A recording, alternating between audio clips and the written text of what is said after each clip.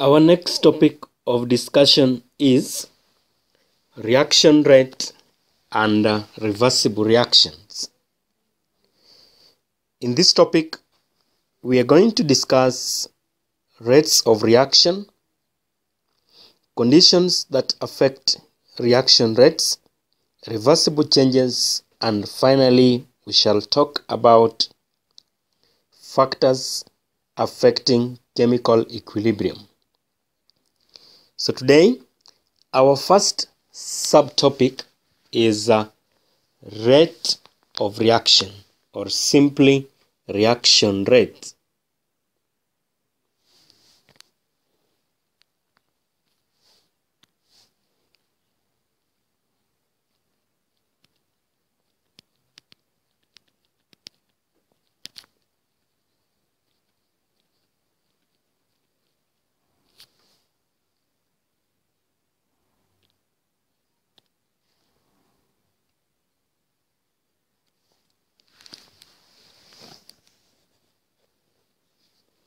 Consider the following observations. Keeping food in fridge prevents it from going bad. Cooking ugali takes about 15 minutes.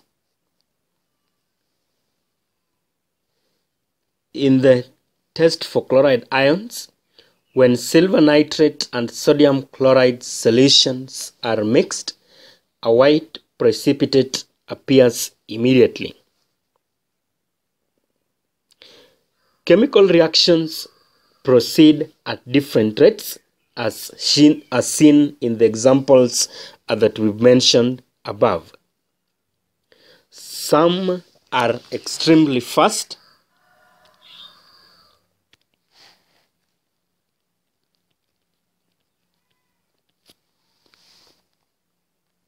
some moderate,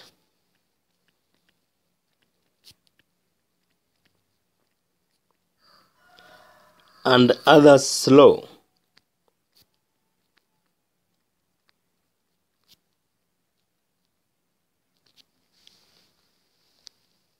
Some chemical changes described below are the ones that are slow. Let's look at the chemical processes that are slow and the ones that are a bit fast. Growth of plant, that is a slow process or chemical change, and it takes years. Digestion of food, slow.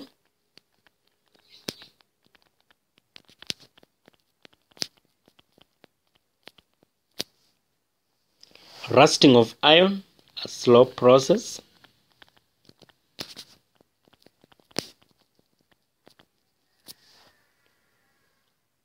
Boiling beans, also a process that takes some time.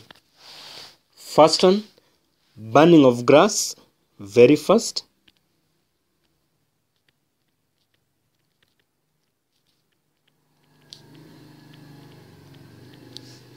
Burning of hydrogen,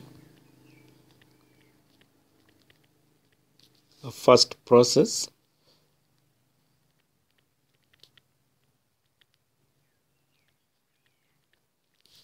Reaction between sodium and water takes place very fast.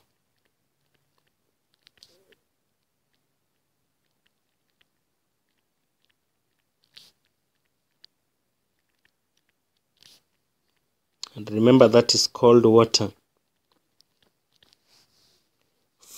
Frying an egg.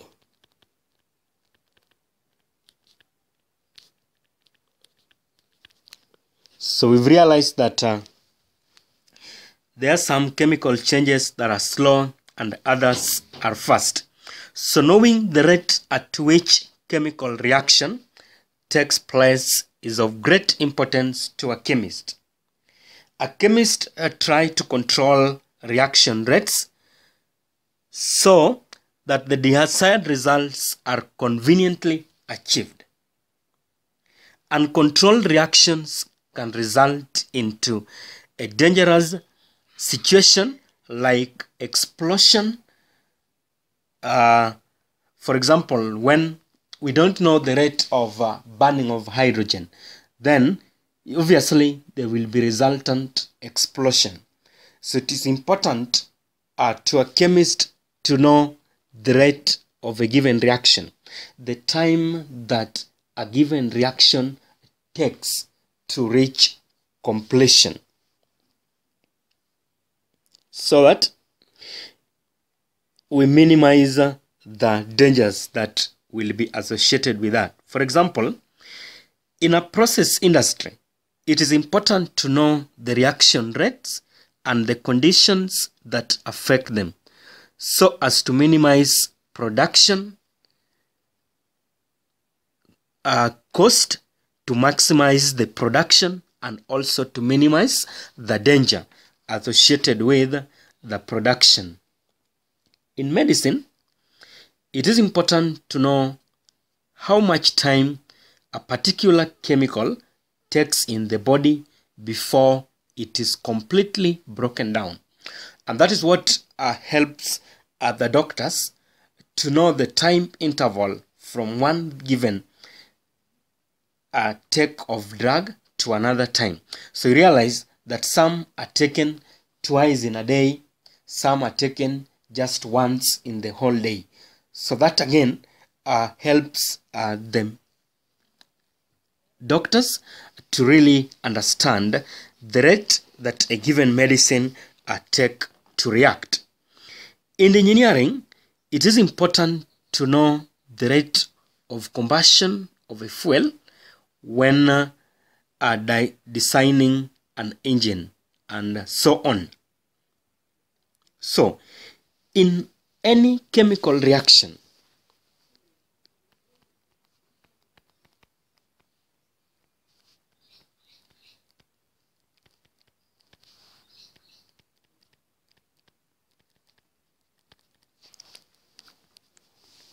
reactants are converted into products.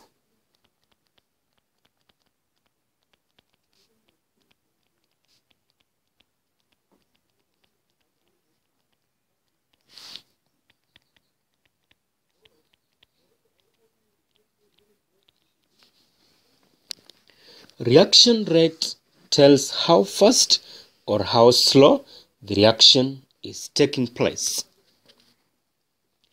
And this is indicated by how much of the reactants are getting consumed and how much of the products are formed. How much reactants get consumed and how much products are formed.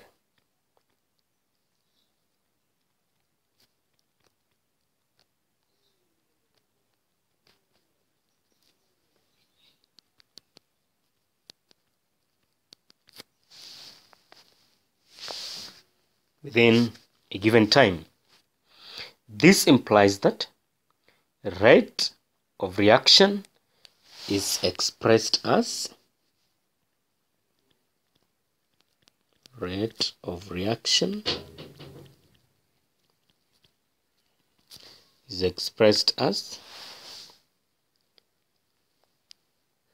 change in amount of a substance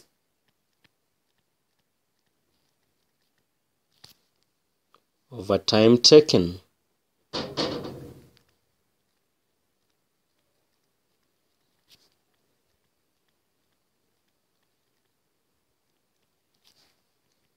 change in concentration of a substance over the time taken. Remember, it is amount or concentration.